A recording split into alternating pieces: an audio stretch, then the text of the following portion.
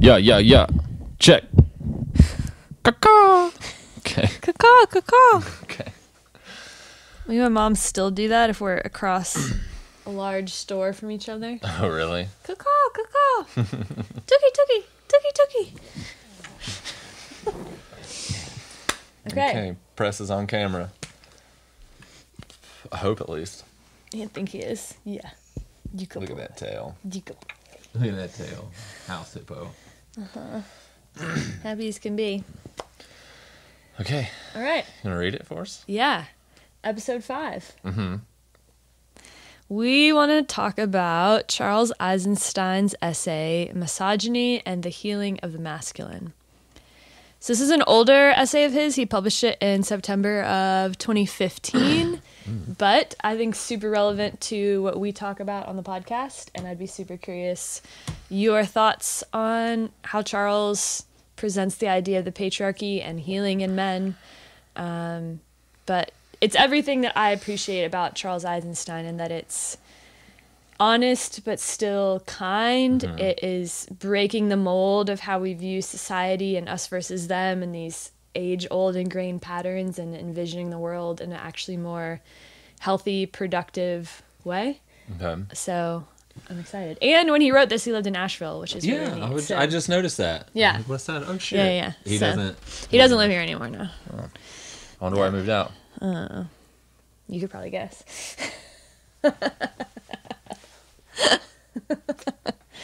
All right. Charles Eisenstein, Misogyny and the Healing of the Masculine.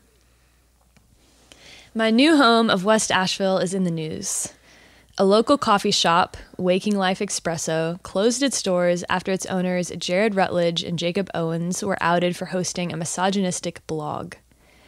In addition to repulsive and degrading comments about women and details of their supposed sexual exploits, they boasted of 1 or 2 incidents that may have crossed the line into rape.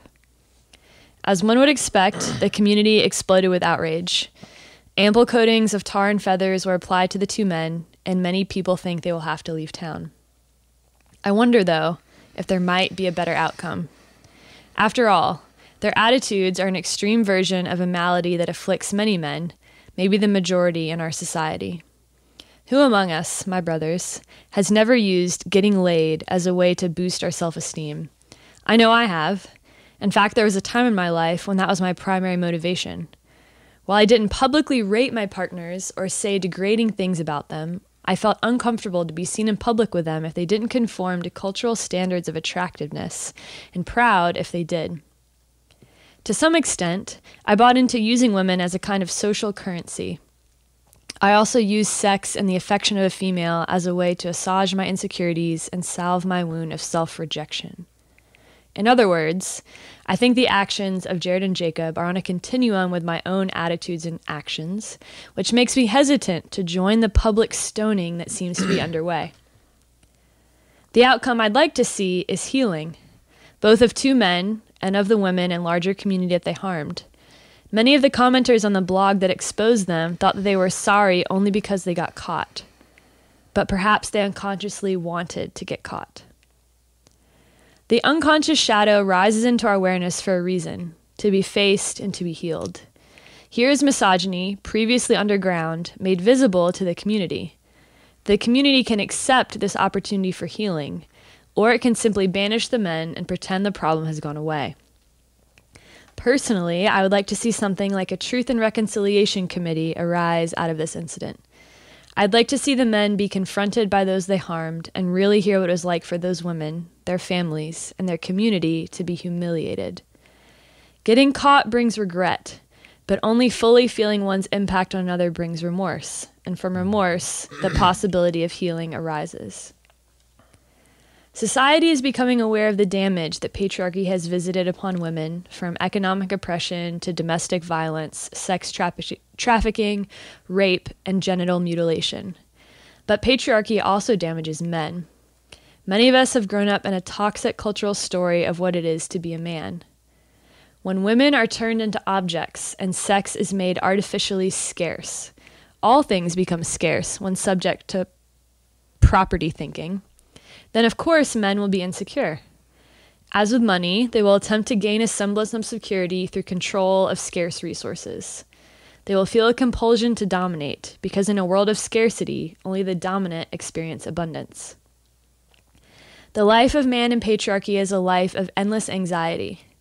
Being a loser is never far away. Now, you might say that this psychological suffering pales in comparison to the physical violence perpetrated on women. But consider, how much must a man be hurting to violate and abuse the precious gift of the feminine? Mm-hmm. Tragically, the dominating, controlling, and abusive behavior enacted by insecure, patriarchy-damaged men doesn't meet their real needs. They are diverting their need for intimacy onto sex and their need for unconditional acceptance onto control. Therefore, no matter how much they get laid, and no matter how many women they dominate, it is never enough. They will need always to up the dose, to push the degradation of women to new levels, and still it isn't enough. Men like Jared and Jacob are symptoms of a much deeper malady. Shaming and punishing them addresses the symptom. Can we also address the illness that the symptom points to? Part of that, I believe, is to transition into a new cultural narrative that defines what it is to be manly. If the old narrative was about domination, control, and emotional shutdown, what would be an alternative? I would like to see men like Jared and Jacob be held in a circle of men that offer a story of the sacred masculine and a post-patriarchal world. In that world, a man does not dominate and abuse the feminine, but seeks to protect her, treasure her, pleasure her, be unshakable for her, make her laugh, bring gifts to her, and, as in a ballroom dance, sense where she wants to go and invite her there with clarity and confidence. He places his qualities of linearity, decisiveness, humor, calmness, solidity, directness, strength, persistence, generosity, mobility, and assertiveness in service to the dance. I offer this as a partial description of what a sacred masculinity might be, living to varying degrees within men and women both. How would men like Jared and Jacob act if they were immersed in a male culture that upheld that vision of masculinity? It is hard to say, since we don't yet have such a culture. However, I know that many men are striving to create it, gathering in men's groups to hold each other accountable to the values I have named. They are not impressed by stories of sexual conquest. They are not impressed by weakness masquerading as strength. They are not impressed by insecurity expressed as dominance. They would say, "Man up." Am I hoping for too much if I envision these two men landing in a circle of brothers to ground them in a new story of manhood? While a time of rage is normal, perhaps even healthy, in time it passes, and we naturally turn toward a desire to make the fabric of community whole again. That transition is difficult in a culture of othering that takes certain people and assigns them to be the category of evil. Any apology is interpreted as insincere. Any attempt to make amends is interpreted as self-serving. The next step in the culture of othering, after the miscreant has been securely identified as a monster or a scumbag, is to degrade, humiliate, and punish that person. Step 1, dehumanize. Step 2, punish. Can you see how this recipe precisely mirrors the misogyny and abuse perpetrated by the two men? Can you see the same insecurity at play when we assure ourselves, I am better than that person. If I were in the totality of his circumstances, I would have chosen differently because I am just better. Let whoever be without sin cast the first stone. Some readers will doubtless think that I am suggesting that Jared and Jacob's behavior go unpunished. Certainly, in the logic of punishment, they deserve to be punished. In that logic, my suggestion for an alternative process, truth and reconciliation, restorative justice, etc., can only be categorized as excusing or tolerating their behavior. What I'm suggesting is a step outside the whole mindset of deterrence and punishment, which, by the way, is the logic of the entire prison industrial complex and much of U.S. foreign policy. That mindset only makes sense if the terrorists, the criminals, the extremists along with men like Jared and Jacob, are irredeemable psychopaths who will only listen to the language of force. In a world of us versus them, punishment is the only way. Is that our vision for a more beautiful world? To purge it of evil people so that only the pure remain? Is that our vision of a better human being, to purge ourselves of sin? It won't work. In neither case does the evil disappear. It just goes underground and pops out in a different form somewhere else, and the war on evil never ceases. Do we want to send these two men out of town, regretful but not remorseful, bearing even more self-hatred than they had already, perhaps to act it out a bit more discreetly in another place? Instead, we can cultivate a community that moves past the old story of judgment and punishment, that is open to the redemption of errors, and that believes in its members' capacity to heal and grow. In such a community, we can stop hiding our hurting parts, our unacceptable or ugly parts. We know we are accepted at our core. When confronted with harm we have done, we feel safe to move through shame and experience remorse, knowing that forgiveness lies on the other side. As an imperfect human being myself, that's where I want to live. Isn't that the kind of community you want to live into?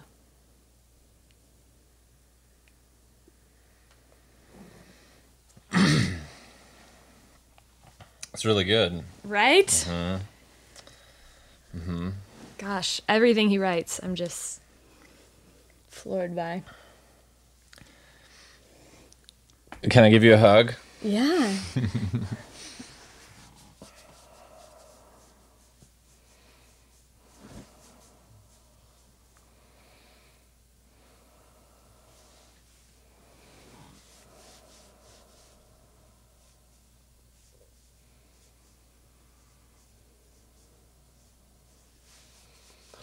Thank you for reading. For sure. Do you have thoughts that you would like to share first? I think you should go first. Man, there was a lot in that. I know. There's so much to unpack. Yeah. It's like, where to even start? About halfway through, I was like, oh, shit, I should be taking notes. Okay, so off the top of my head, a couple themes that I picked up, I think. Redemption is one theme I'd like to touch on. There's some elements in there that were making me think of the importance of free speech. What were some of the others? The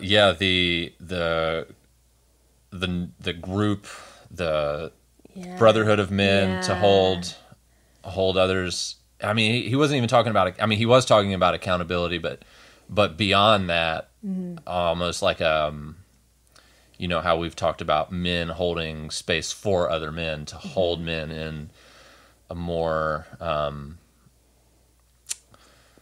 authentically masculine way. Man, I feel like there was something else too that the sense of talking about retribution of these men and just running them out of town. When he was talking about the part of where it was talking about, isn't that the same type of insecurity, the same type of where was that? I can find it. Yeah.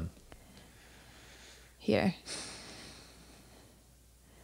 Yeah, the othering. Yep. The theme of othering, and then dehumanizing, and then humiliating and punishing. And can you see how this recipe precisely mirrors the misogyny and abuse perpetrated by these two men? Can you see the same insecurity at play when we assure ourselves, I'm better than that person?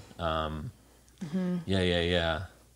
And that's a huge theme in all of his work, is this us versus them, this othering, this narrative of separation that we have cultivated, that there's always a good and you are always good and there's always an evil and that is someone else.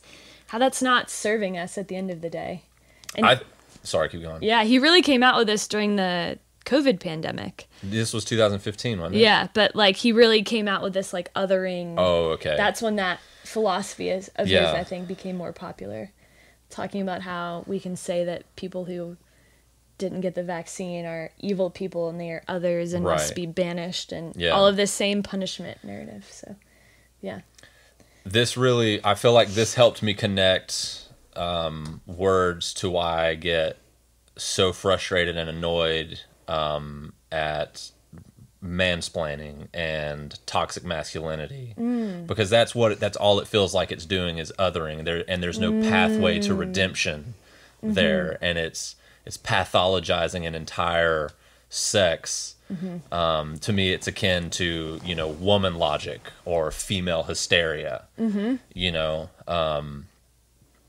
and yeah, that's kind of what, you know, I mean, I think I even said something very similar to that. The term mansplaining, all I see when a woman uses the term mansplaining is their own insecurities coming out, you know, being offended just at the fact that someone of the opposite sex is explaining something, even if they're doing it in an intellectually arrogant way, or, you know, they're explaining something that, you know, the person already knows. But that very much is what that made me feel like, or what that reminded me of. And I think, in sort of speaking about redemption, I mean, I think there's so much of that I mean, when you talk about like critical race theory and this idea that like America is, you know, born out of the original sin of racism and slavery, and that, you know, just being you know, white in America automatically makes you racist, or all of these sort of ridiculous ideas, they offer no path to redemption. They basically say you're pathological and you always will be, you know. And so I so greatly appreciate what he's saying of like, yes, let's hold this type of behavior to account, but at the same time, like, we also have to have a path to redemption, or we'll just run these people out of town and they'll just go somewhere else and do the same thing. And that's what I don't think people want to look in the face. Well, because this cancel culture just puts your head in the sand. It just acts like the problem doesn't exist, but it doesn't solve it. He's the only one that's brave enough to say, if we don't give these men another path, they're just going to keep doing it. And I think the thing is, when you have this here where it says, you know, we other because I'm assuring myself basically that I'm better than this person, I would have chosen under the same circumstances differently because I am just better.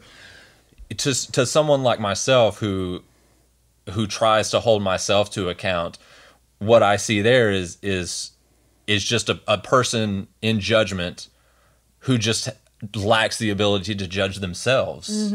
And so that's why they offer no pathway to redemption, because then they would also have to recognize that they themselves need to walk that path. Right. And when they don't want to, then they make sure everybody else knows that they're irredeemable, and it makes them feel like there's no need for them to also be redeemed. Exactly. So of course, like he says, let he who is without sin cast the first stone.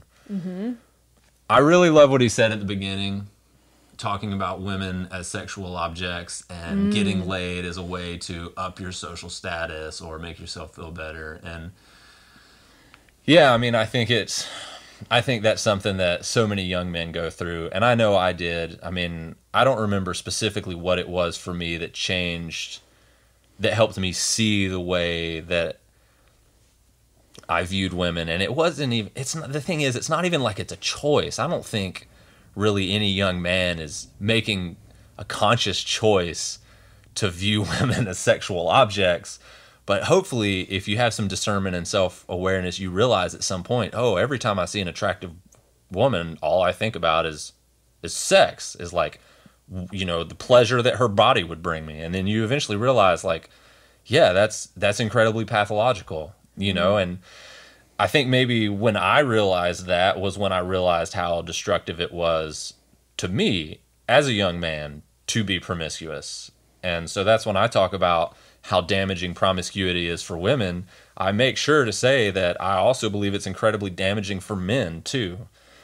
And yeah, I think, you know, when you realize the destruction you cause to yourself by being promiscuous as a man, I think it's very easy to then see, well, it's just as, if not more destructive to all the women who I've, you know, sexualized. And now, of course, we have, you know, a culture that wants women to sexualize themselves, and a lot of women do sexualize themselves, and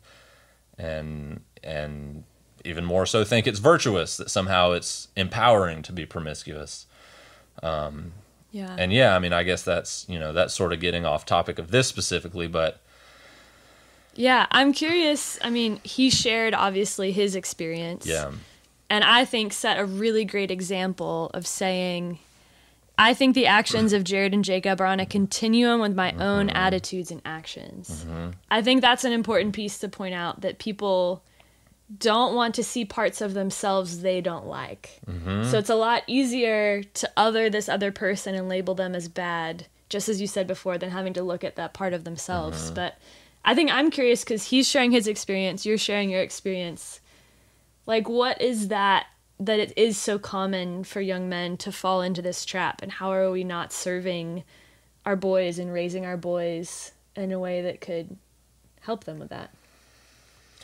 Well, I feel like this is an answer people are tired of hearing, but it's an answer that we need to hear over and over and over again until we fix it.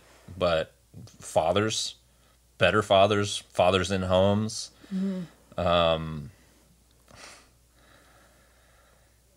that only feels like a partial solution. Maybe if we had more fathers in homes, that would be because these fathers are better, stronger men who. I mean, but then I'm trying to feel like I have some concept of why there's less fathers in homes, and I feel like that's such a, in a society that's so hostile to men right now. I mean, on the one hand, I understand why men are struggling so much, but as one of them that wants to try to fix it, it doesn't feel acceptable to me to say that, as men, we can check out because society is hostile to us. That seems secondary to the fact that we still have a duty when it comes to our families. I don't know. I mean,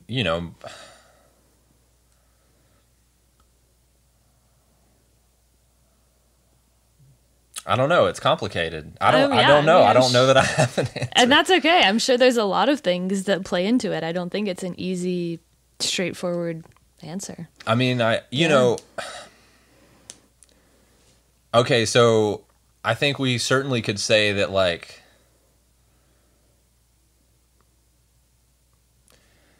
I mean, okay, let's start maybe at a foundation of consumerism. Okay, the idea that sex sells, which it certainly does. And so it's no mystery that, as young boys growing up seeing what's on TV, how females are portrayed on TV, how the female body is used to generate revenue, you get used to seeing it, and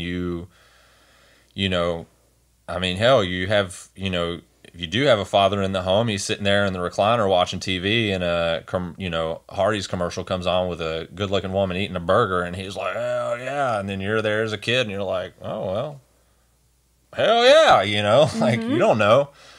I mean, and it's just, it's part of the DNA, like, it really, like, our biology meshes up with the culture, and, I mean, it's the culture recognizing what triggers the biology, for sure. Yeah. And so really it just feels like you're kind of helpless, like you're just lost in this, like, milieu of a consumerist culture that's leveraged, sex to sell shit, and that just it just permeates, it gets in there. And it takes a lot of effort to, like, pry those things apart within yourself. Yeah. But how to really reach the young, the young boys, the young men, the middle-aged men, even the old ones that are still, just as immature and ignorant, as they were with teenagers. I mean, I don't know. We talk a lot about how a lot of New Age spiritual values are actually Christian values just borrowed from in Christianity. disguise. Yeah.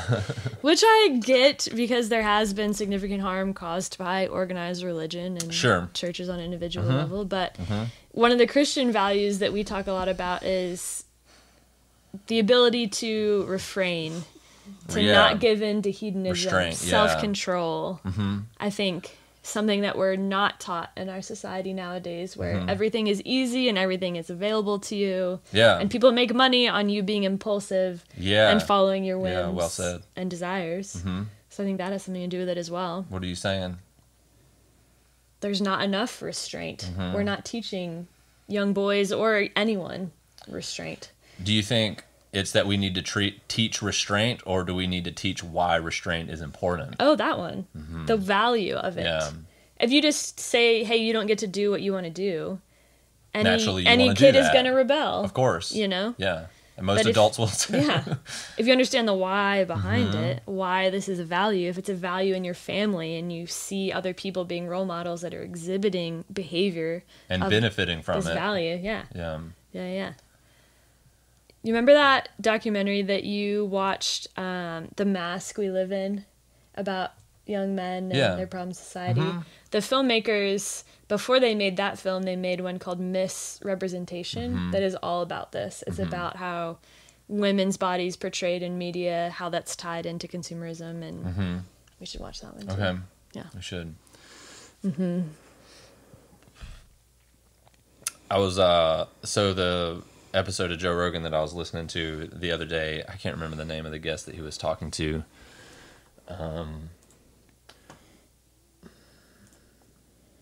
Michael Esther, I think. Yeah, Michael Easter, health and fitness writer, a professor. They were talking about, they were just talking about the human condition, taking care of the human body, how to, I mean, a lot of this, how to show restraint, how to have discipline, and the things which you can implement into your life. They were talked about addiction a lot, and there was one part where they were talking about, addiction being this impulsive behavior that satisfies in the short term, yet is detrimental in the long term. And then he was saying, they were talking about how, like, if you can point that towards productive things. He gave, Michael Easter gave the example of him being a writer. He was an alcoholic, and he's been sober for 8 years or 9 years. And he said, and I feel like I took all that same energy and now I just impulsively write. He's like, but that has improved my life. Right. And then Job was basically saying, he was like, he's like, why isn't there just one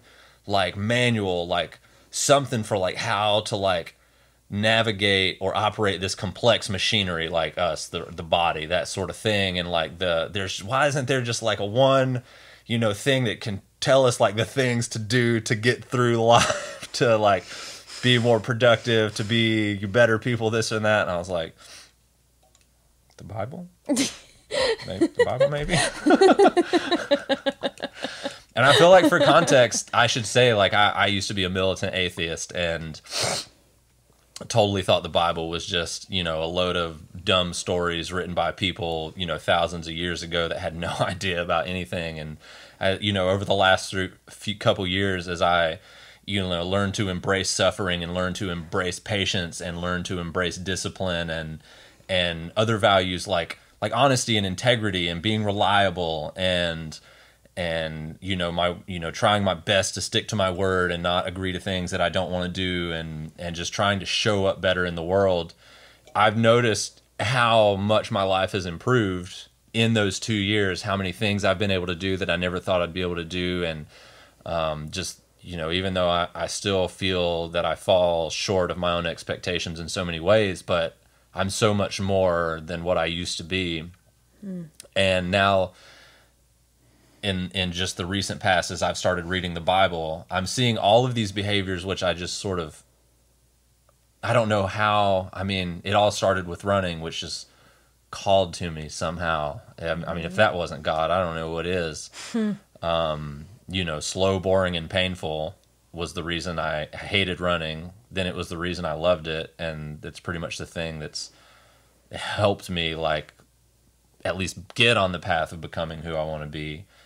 But now that I've started to read the Bible, I'm seeing all these things in the Bible reflect all these experiences that I've had. And I'm like, Interesting.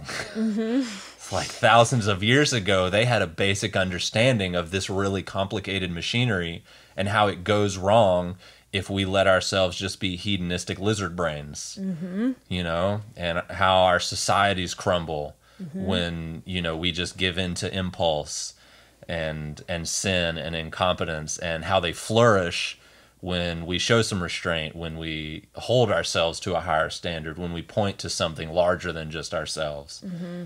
So yeah, Joe, you're not going to hear this, but read the Bible. That's the book you're wanting, brother. Nice. I was really curious about your thoughts on this, and you can say pass, because we could easily... I'm not going to pass. We could easily do a whole episode on this, is why I would say you would pass. Okay. Where he said, patriarchy also damaged men. I know your thoughts on the word patriarchy, and you think it's kind of not even a realistic idea. So I was curious in this context, because the argument that he proceeds to make after that is that men aren't being served by our society either, and it's no wonder that they do the things that they do. I mean, what does he say? How much must a man be hurting to violate and abuse the precious gift of the feminine? Instead of looking at these men as evil perpetrators, it's having some compassion and empathy to say, what were they not getting that they needed? Yeah. I mean, yeah, I haven't heard a definition of patriarchy that seems to make any sense. Like, I don't know what it means. You know, I would love to have Charles Eisenstein write an essay, or I'd just love to hear his explanation of what it is, because I haven't seen an explanation of it that makes sense to me. I mean, the closest thing I've heard is your explanation of it, which basically just says it's a society that values all of these sort of masculine traits and favors those traits. But I would say I don't even know that our society. Through my eyes, I don't think that's our society. I think we have a portion of our society.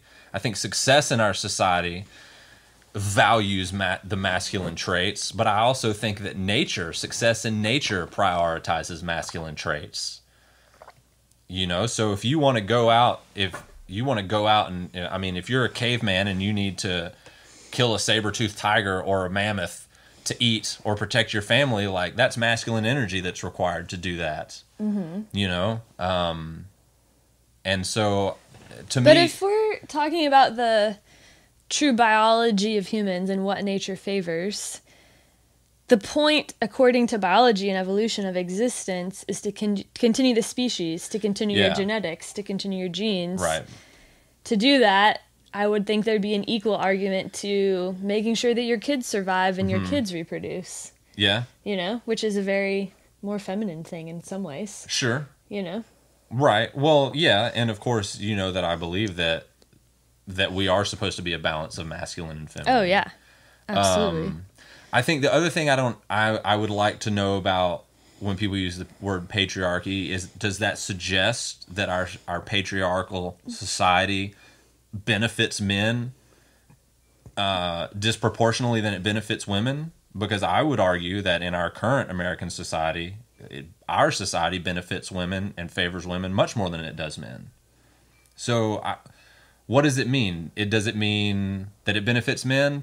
Because our society is not favorable to men right now. So that to me doesn't seem apparent. Does it suggest that it's just a handful of the 0.01% of the most psychopathic, narcissistic men at the very, very top, like the 1% elite that gets talked about when in like the sort of the governmental control, you know, conversations? Is it those men who are sort of, you know, through social coercion manipulating the way societies operate, and so are we saying because it's you know, a group of men at the very, very top of the world that it's a patriarchal society? Like, I don't have a good concept of what people mean when they say that. And I think what frustrates me is I think most people that use the word patriarchy also don't know what they're talking about. They also don't know what it means. It's just a buzzword that they've heard, that all of their friends agree with, that the culture agrees with,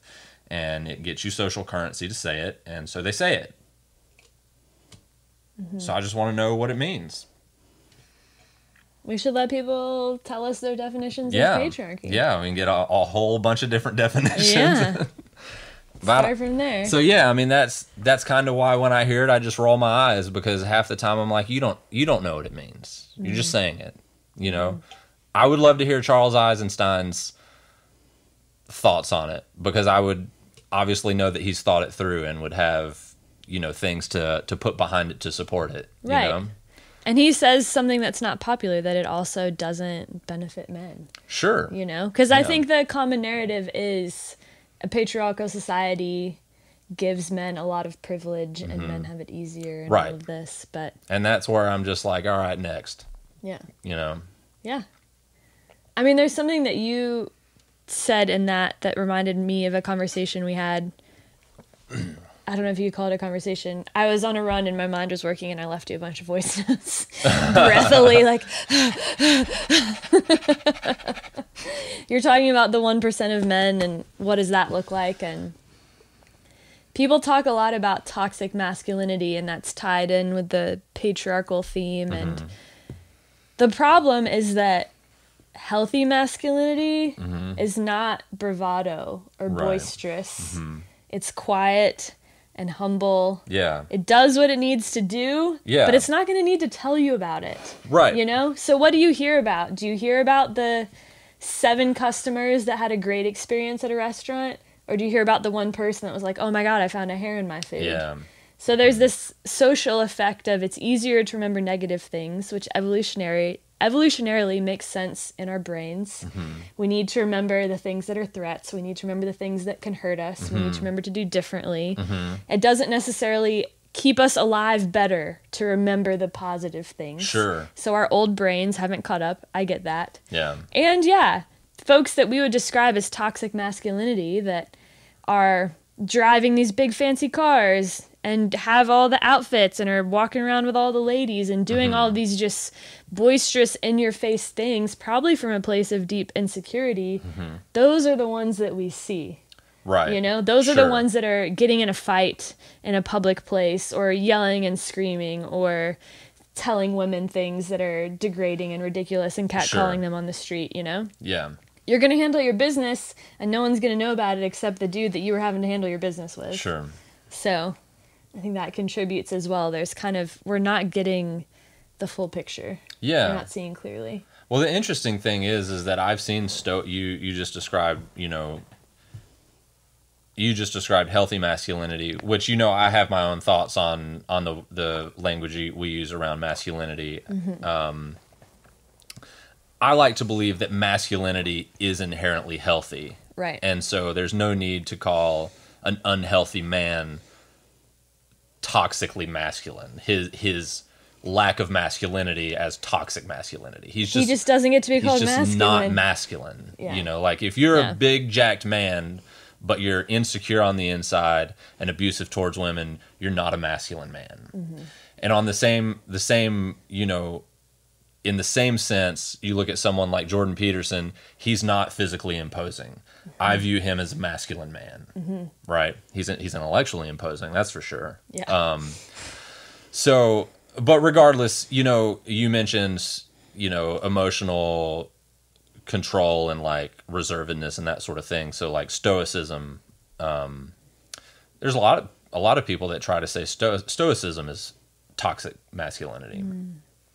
That like if you're a man who, you know, doesn't express his emotions, that's toxic masculinity.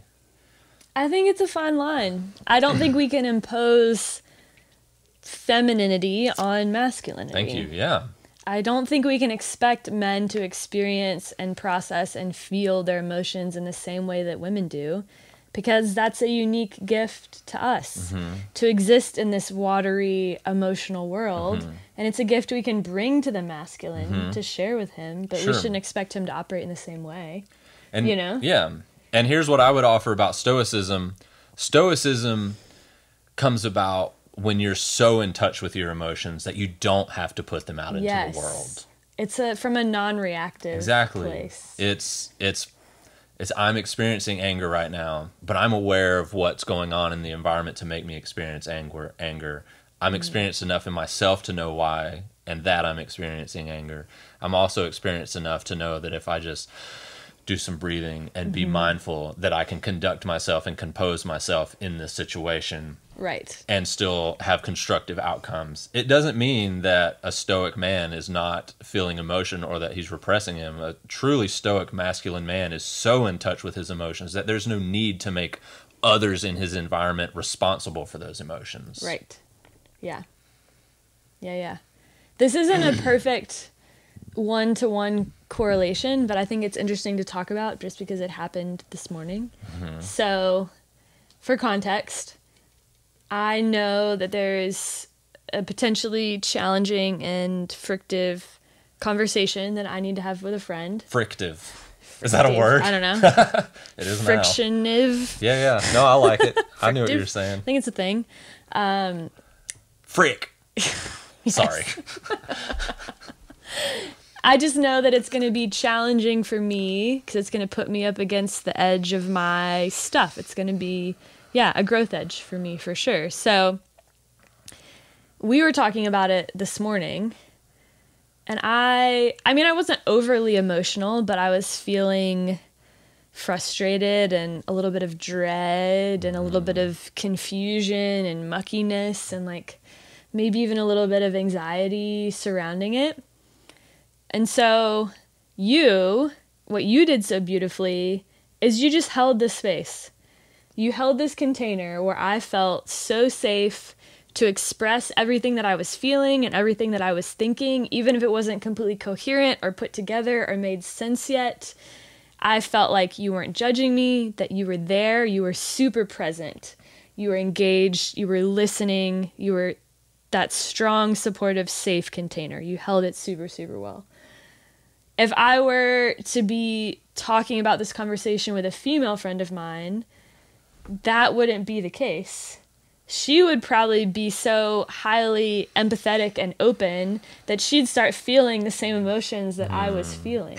But I didn't expect that from you. I felt incredibly supported in the way that you showed up. And it didn't mean that you had to get all emotional. Sure. But I still felt like you really knew what I was feeling and understood it. So I don't know if that would be considered stoicism or not, but I feel like maybe there are women that would...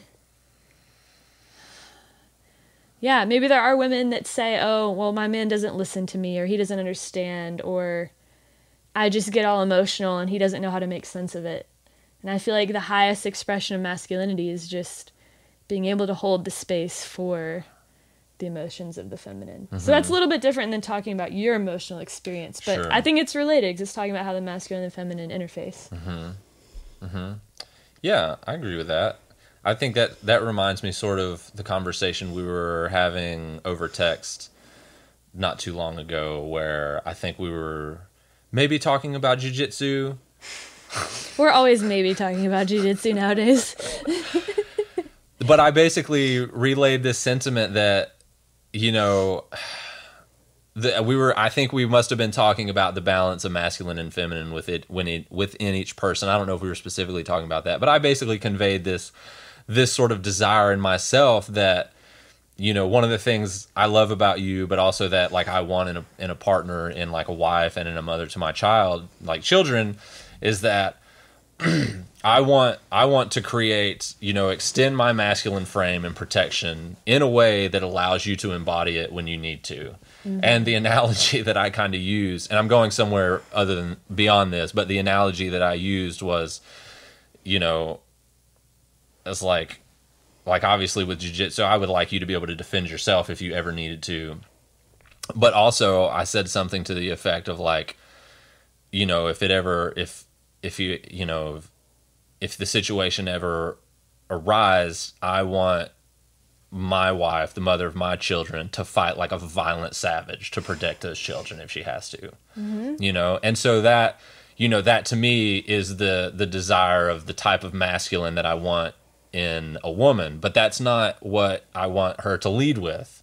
And I think in a man, like what I envision for myself and the ideal man is Like for myself, yes, I want to be big and physically imposing. I want to know how to fight, but I also want to be the type of strong, like physically imposing man who also can be as soft and as feminine with my children as you would be, as the mother would be.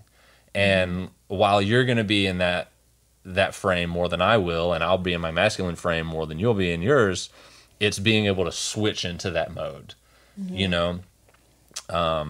So yeah, I think, you know, earlier this morning, that was basically all I was trying to do, is not be as feminine as potentially one of your friends would, and feel all your emotions and become reactive myself, but just to be as soft as I could in that moment while maintaining, you know, that frame for us to have that moment in.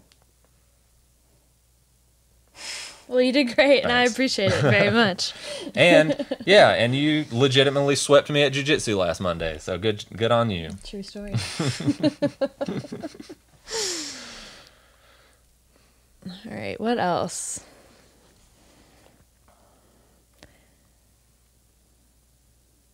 What did you think of his definition of masculinity? He calls it sacred masculinity. First off, what do you think about that wording? It's interesting. Interesting. I mean, we hear the word sacred feminine a lot, but we don't hear sacred masculine. That's true.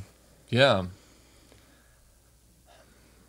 You ever see The Emperor's New Groove? It's been a really long time. You remember, I think his name's Pacha or Pancha?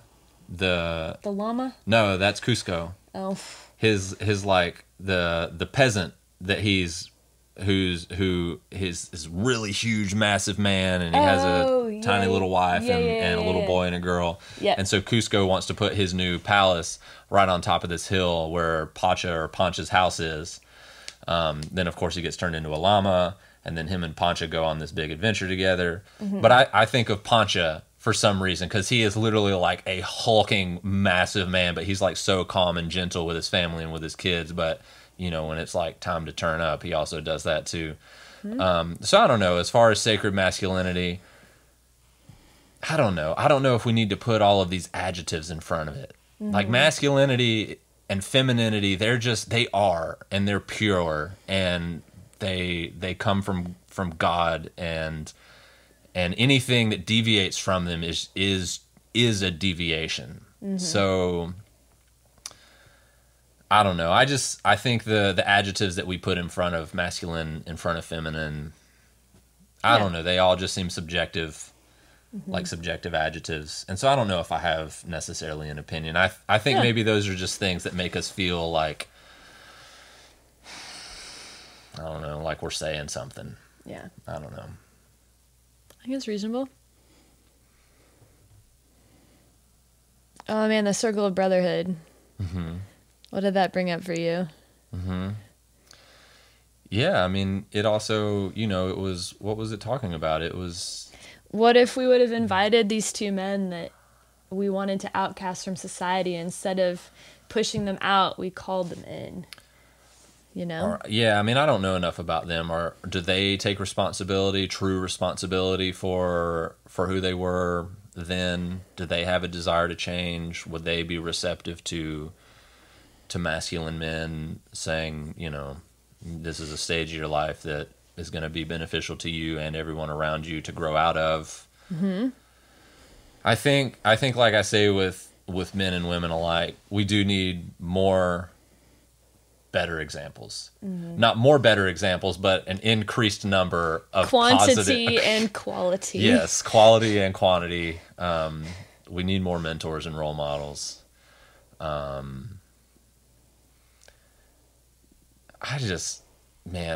culture feels so hard. It feels like a current that's so hard to fight against right now. It can sometimes feel a little bit despairing.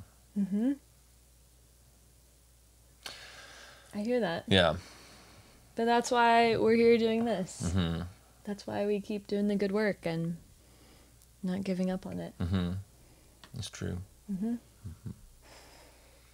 Yeah. I mean, I don't hate to say it. Nietzsche said God is dead and we killed him.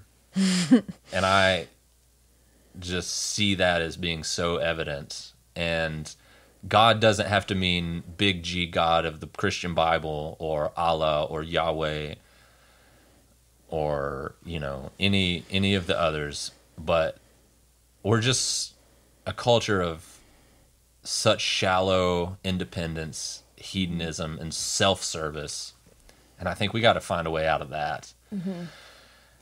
And I don't know that, you know, I mean, I believe in God, but I don't call myself a Christian. But I don't know that, I don't know the path out, you know. I mean, what do you think about what he says? How would men like Jared and Jacob act if they were immersed in a male culture that upheld that vision of masculinity? It is hard to say, since we don't yet have such a culture. Yeah. However, I know that many men are striving to create it, gathering in men's groups to hold each other accountable to the values I've named. They're not impressed by stories of sexual conquest. They're not impressed by weakness masquerading as strength. Mm-hmm. They're not impressed by insecurity expressed as dominance. They would say, man up. Maybe this. We got to get people off the internet. Yeah. I mean, maybe just one objective thing to strive for is just getting people off of social media.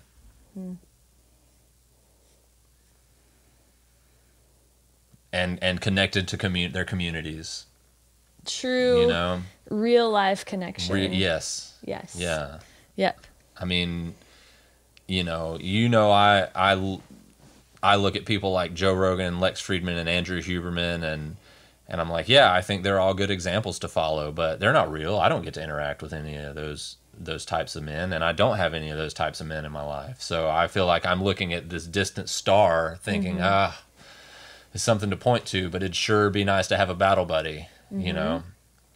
Yeah. So how do we let men cultivate these connections in their own communities? These men's groups that he's talking about, these circles of brothers, you know? Yeah. I mean, I think one way culturally is we could stop letting it be so acceptable to shit on men all the time. Mm-hmm. You know, I mean, I'm in my counseling classes, and we talk about being sensitive to multiculturalism and the experiences of the different genders and the different gender identities and and races and experiences. But as soon as you try to apply that to a white male, like all that shit goes out the window. You can sit in class and throw around words like toxic masculinity and mansplaining and all you want. Nobody bats an eye. And little do they know that, every man sitting in that class is just checking out, Mm-hmm. We got to stop saying things like, I mean, one of the things in that pole dancing documentary that we watched that just frustrated me so much is, them talking about like, oh, we've had these traumatic experiences at the hands of men, and it's, men are responsible for all of our trauma. And I would be okay with saying those men. Right. Because it's not men. It was those men. It was one man in your life. Mm-hmm. Dreadfully sorry. That man should be held accountable. That man. Mm-hmm. Those men, not men, Mm-hmm.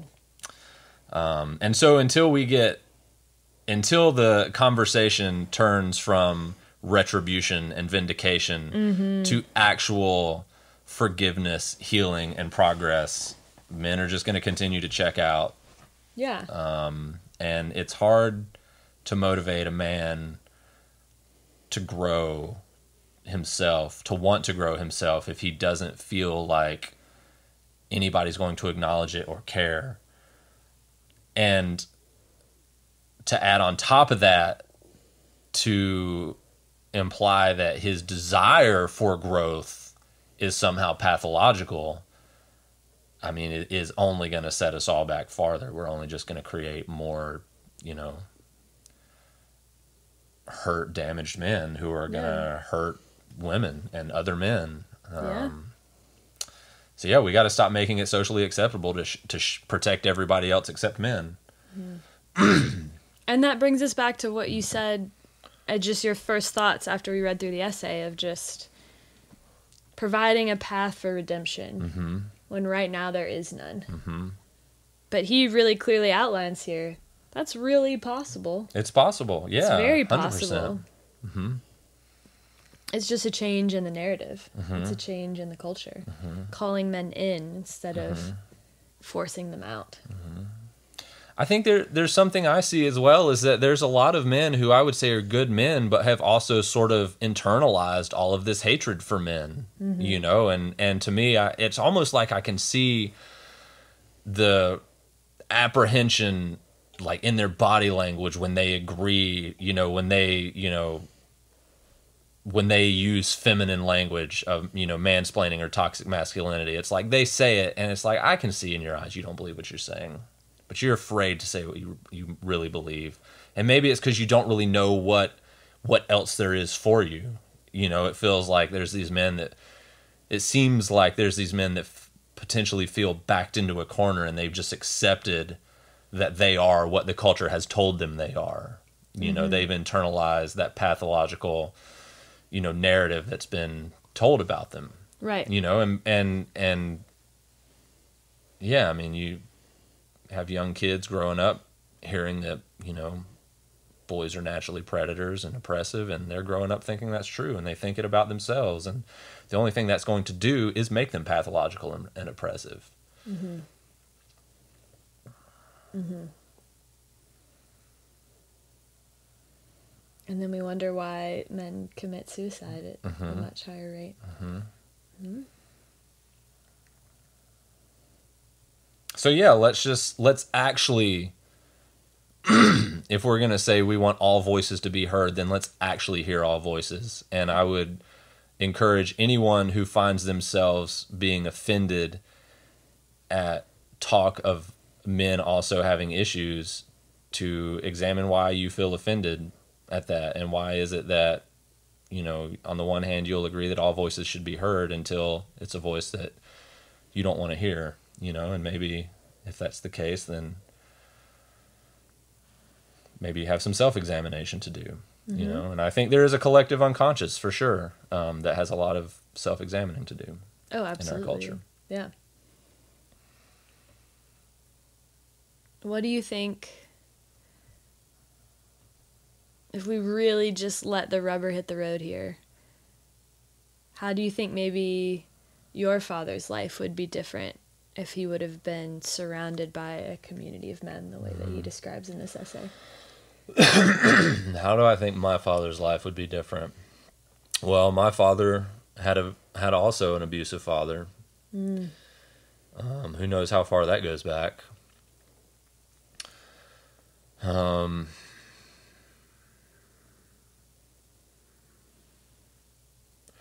mean, that's hard to say. It's speculation, because the only answer I know to give is just the sort of what I would hope would have transpired. But I think that's a fine place to start. Yeah, I mean, I guess Doggo toe beans right here. I mean, how would it have been different? I would have wanted him. Hopefully it would have been different in the fact that he would have just been healthier. I mean, he was so bitter and resentful, and he blamed everyone but himself. He took no accountability. Maybe someone would have taught him how to take accountability for himself. I mean, that's where you have to start. You know, it's like with addiction, alcoholism. Like, you can't. You know, the first step to what sobriety is admitting you're an alcoholic, right? Something like that. Like admitting there's a problem. Yeah. He never wanted, and still to this day, doesn't acknowledge that there's anything wrong with him, you know? And he lives in a little house somewhere on somebody else's property that, you know, he basically gets to work for them and live there until he dies. But, like, he doesn't have anything or anyone because he's never taken accountability for anything. So to him, nothing's wrong with him. So there's nothing wrong. There's nothing to fix. And everybody's left him because they're wrong, you know? Yeah. So yeah, maybe somebody at some point would have said, hey, you know, maybe you contribute to the tribulations of your life. You know, maybe you've done something, you know? Yeah. Maybe you're, you know, being a pathological liar is one of the reasons why your wife left you, you know? I remember very vividly one time, we for a moment, I don't know how long, but when I was really young, probably like 4 or 5, 6ish, even before that, we were living in the same room that's the downstairs where I live now. And that other room that's got like all the hunting gear and fishing gear and stuff in it, like that was basically like the living room, and the room that has the bed in it, like that was the bedroom. I had a crib in there. They had a water bed, and in the other room, in what was the living room, there was a recliner. And I remember one day sitting like huddled down behind the recliner because my dad was in the bedroom throwing my mom around, and like now, like it's like, well, first of all, I would have ragdolled him, as an adult, seeing him treat a woman like that, especially my mom.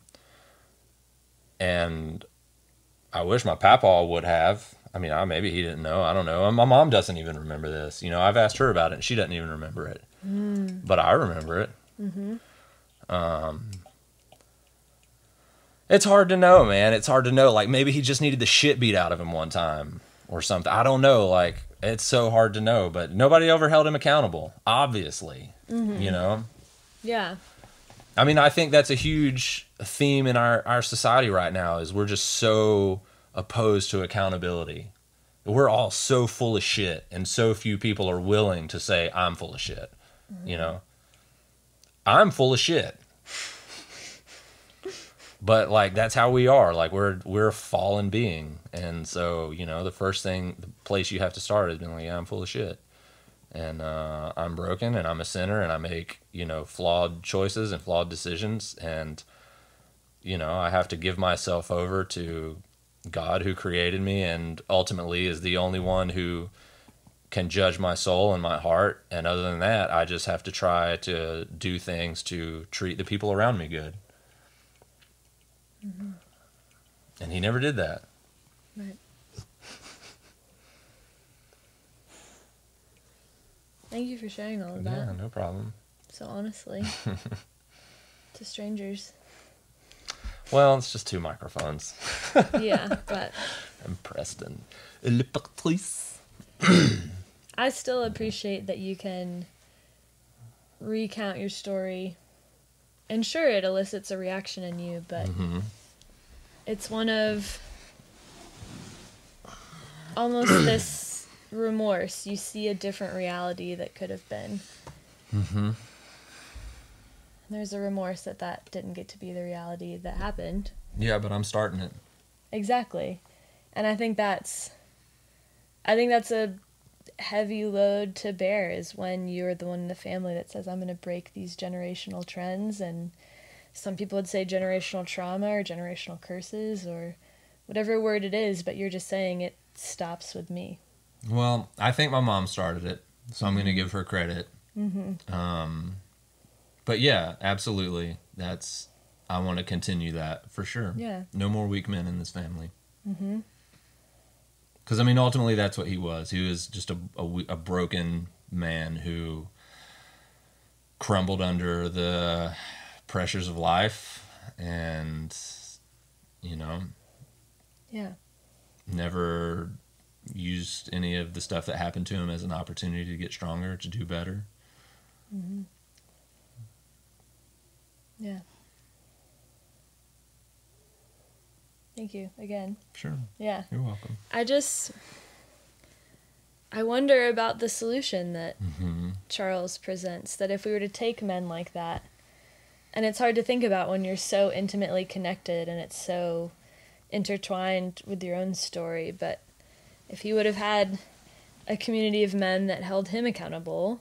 But I think the beautiful part too is what he points out, acceptance. You can show your unacceptable parts, your hurting parts, I think that most people in today's world, they might be lucky if they get one relationship like that in their life, whether that's with a romantic partner or with a parent or a family member that sees them that through and through and loves them that unconditionally. Mm-hmm.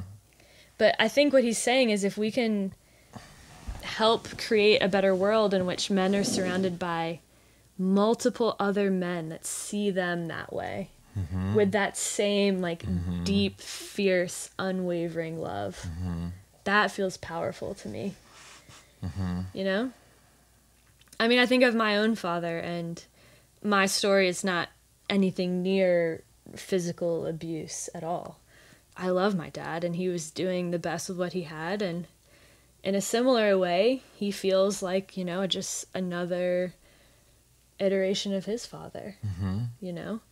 And it's just, what guidance was there? What resources were there? One of the most healing things I could do for me and my dad's relationship was to realize, in my case, he didn't have any ill intent. Sure. You know? Yeah. He was honestly just doing the best with what he was given, and that's all he knew at the time. And I can't fault him for that, because we've all done that, because we're all human. So, yeah. I just wonder what it would look like to have communities where it wasn't because you're related by blood or because I chose to be in a romantic relationship. It was just, I see and care about these people so deeply. I will, both at the same time, not let them get away with not being the best versions of themselves. And secondly, I'm still going to love them through all of it so that they feel like they can be that version of themselves. You know? Yeah. Yeah. We were talking even earlier today about how you miss being in the military and just that camaraderie and the goofiness, but just that community of men. So imagine taking that, but then, yes, you need the lightheartedness, you need the silly and ridiculous and not socially acceptable. You need all of that. Yeah. And yeah, you need the break room. Right. You need activities that don't go on social media. This is not condoning Donald Trump or locker room talk by any means. Different thing. But I think you also need when those men step up and say, dude, I love you so much. You're not doing this. Even just one interaction like that in a man's life, I feel like could totally change the trajectory of his life. Maybe.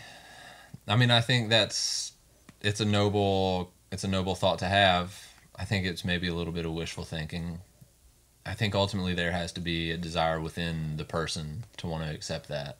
Yeah. I think that's the hard part. If you can get a person there to where they want to accept that, even if they don't necessarily believe they're redeemable, but they're at least willing to let people try, that's something. But doesn't he say something here about just unless it's with a psychopath that you have to use force or something with, like towards the bottom or something? Oh yeah, right there. Yeah. Who will only listen to the language of force. I mean, that's the issue. You know, my grandfather and my dad, I feel like that's them. They'd only listen to force. You know, in that case, like, are you helping or are you just adding more violence? Right. So I don't know. What do you think about his point here of self-hatred? Do you think that is where some of this stems from? Where does it say that? So he's saying, for example, these two men that were ousted from society for things they did to women. Do we send them out of town regretful but not remorseful, bearing even more self-hatred than they had already, perhaps to act it out a bit more discreetly in another place? Yeah, I think that was kind of what I was touching on earlier when I said it. It seems to me that potentially there's men who have internalized this narrative that gets spoken about men, and they'll parrot a lot of the talking points. And to me, it doesn't seem like it's coming from any sort of place of truth or honesty, but just like they're capitulating to the status quo because they don't know what else to say or what else is out there for them or what else they could be. And so I don't know if it's necessarily a self-hatred, but it almost feels just like an apathetic sort of surrender to evil. Yeah. To malevolence. Like, this is all I am, I guess, just an oppressive, pathological man. And I guess I just better, do my best not to hurt anybody. Mm-hmm. And like, that's what I feel from them, is this just kind of like, and I mean, I don't believe that at all, so. How would you describe your experience and your feelings when you're not acting from that place? When I'm not acting from that place, I don't think you really ever act from that place. I reject that wholly. I'm just saying, like, contrasting with your experience where you believe different things. So do you... I believed different things when I was the most hedonistic and self-serving, and which is why I completely reject, the woke ideology and woke values is because it refuses personal accountability, and it places the blame with things outside of the person. And so that was when I viewed women as sexual objects and promiscuity as not virtuous, but also not destructive. And, I didn't believe in any sort of higher power or higher purpose. Nothing in my life was oriented towards service of others. Everything was self-serving. And that in itself will make you, and I even say, I really don't like to say that will make you a feminine man, because I feel like that is an injustice and an insult to femininity. I would say that's what makes you a passive, weak, and dangerous man. Mm-hmm. That's where the bitter, resentful, angry man, man-child emerges, is in that situation, that capacity, because that's the man-child that doesn't feel like he has any agency to affect change in his life or in the world. Mm-hmm. And that's scary. Being in that place? Yes, and for how that person can influence the people around them. It feels hopeless. Yeah. When you're there. I mean, because that's the nihilism, Yeah. And yeah, it does. I mean, it just, if your family gets tired of being around you. You don't make any friends really that are positive influences, because, if you're that kind of person and I'm not going to hang out with that kind of guy at this point. If that's who you are, like, I'll try to be a positive example and influence on you, but ultimately I'm not going to let myself be pulled back down into that. Mm-hmm. So yeah, I think it's a dangerous place to be for the person and for the environment around them, the people that are around them. It's toxic to everyone around them, Mm-hmm. Mm-hmm. The people around you will lose themselves in your own, if you're that kind of guy and you have a girlfriend, she's going to lose herself in that, it's going to tear her down too, Mm-hmm. If you have children, if you're in that place and you have children, it's just evil. It's not good. It's darkness. It doesn't bring life. Mm-hmm. There's no light in it. Yeah. Community, once again, coming back to it. Mm-hmm. What would it be like to have, and I don't even think this applies to just men, but for people, mm-hmm. to be surrounded by people that love you so fiercely. Mm-hmm. Yeah. There's, the analogy that you and I the other day when we were talking about, this was a couple weeks ago, somehow cruelness or something, and we were like, behaviors get interpreted so much differently. Like, if I were in a depression, stuck in bed all the time, or you were, you or I would appreciate, if not in the moment, we would at least be able to understand the act of the other of us saying, get out of the fucking bed, we're going for a run. We're going to go to the woods and we're going to go for a long run. But there's some people that would be like, fuck that, I don't want that kind of person in my life. They'd rather just lay there and wallow. And so I guess that metaphor, that's what we're saying, is like, that's what I'm saying, is like, what's the metaphorical long run, to drag these, men children out of their man-child ways, Mm-hmm. I've tried with people at work, I've tried to, hey man, like, a buddy at work that I used to hang out with, but not anymore, because every time you hang out with him, he just bitches and moans and doesn't want to do anything. And it's just like, dude, this is exhausting. He was always for a while was talking about like, man, I just feel like I want something to work for. I need something to do. I need something to work on. Run a race with me, man. Run a half. Spend the next 6 months, like, get your body in shape. Like, meet a new version of yourself. Show yourself you can do something that you didn't think you could do. Like, believe me, man, it's going to change you. It's going to flip your reality. You're going to all of a sudden see things differently. It's going to be undeniable. You're not going to be able to go back to what you were. It doesn't mean you have to become a runner, a trail runner, run races. Just do this one thing. Push yourself so far outside of what you know about yourself that it's not realistic to look back to the old you. And then watch your mind come up with all the ideas of how you might proceed into the future. Oh, I just did that. That to me used to be impossible, but it's not. What else is possible? Like, it changes everything. Mm-hmm. But you can't physically drag those people and make them do it. All you can do is lead them to the water. Put the opportunity there. Come on, man, please take this. I'm begging you, like, please, for you, for everyone around you, take this opportunity. And most of the time they don't. So that's the hard part when you're saying, how do we draw these men out? I don't fucking know, man. I don't know. I mean, they have to want to do it. Yeah. And that's where we're in a harder position because we're backpedaling and fixing. But man, if we could live in a world where we raise our boys already in a world that exists with support and accountability and great examples of masculinity everywhere for them. So then it's not drawing people out. That's the outlier at that point. Yeah. You know, it's just this self-perpetuating cycle of, oh, we have these healthy examples and these healthy role models and we're raising our boys well and they can thrive in society instead of having to fix this massive gap and pull these men out, as you say. I don't know that we don't experience a fall. I mean, that's the cycle, is rise and fall. And so maybe what we're saying is maybe what the society, the culture we're wanting is on the other side of this fall.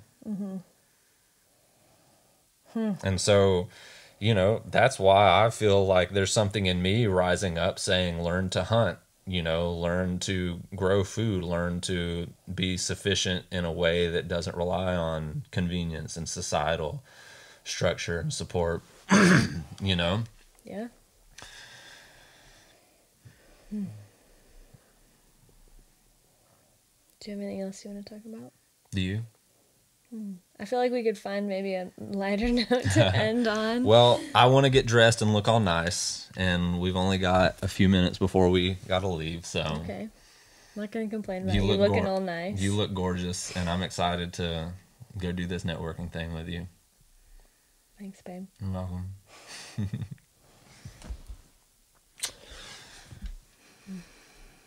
Anything else?